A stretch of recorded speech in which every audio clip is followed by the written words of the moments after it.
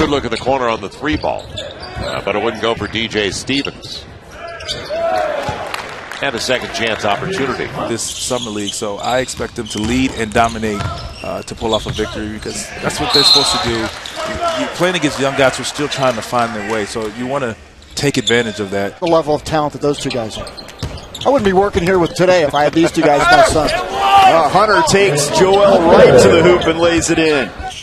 Off the front of the rim, Pell. Oh, he had it taken away. Beautiful strip. And here's Vince Hunter. Man, is he slithery. I tell you what, that was a great change of direction. Allowed him to grow as a player. And they also have a culture in place that I think not only allow him to thrive, but ultimately maybe allow them to contend. Stepping into the game for the first time.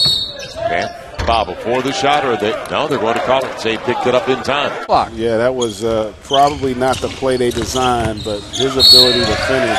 And look at this guy, Vince Hunter, and one. I tell you what, that was a strong, aggressive attack there. O'Neal out to Washburn. Back to Vince Hunter, and he gets up high. That's next level athleticism right there. Look at Vince Hunter. Up in Kitchener, Ontario, about an hour and a half outside of Toronto. And a turnover and a slam dunk. Vince Hunter.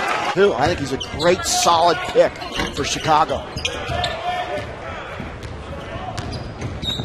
It'll be Hunter. You talked about his motor. Nobody was getting in his way.